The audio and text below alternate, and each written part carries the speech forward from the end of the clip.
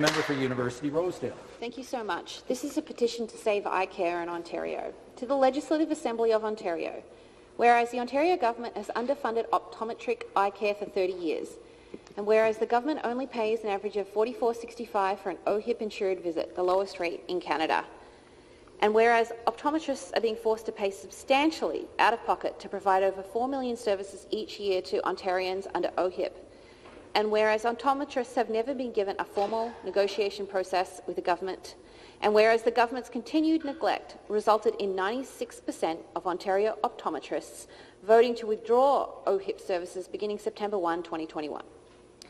We, the undersigned, petition the Legislative Assembly of Ontario as follows: to instruct the Ontario government to immediately commit to legally binding formal negotiations to ensure that any future OHIP-insured optometry services are, at a minimum, funded at the cost of delivery. I support this petition. I'll be fixing my signature to it and giving it to Paige Clare. Petitions. Member for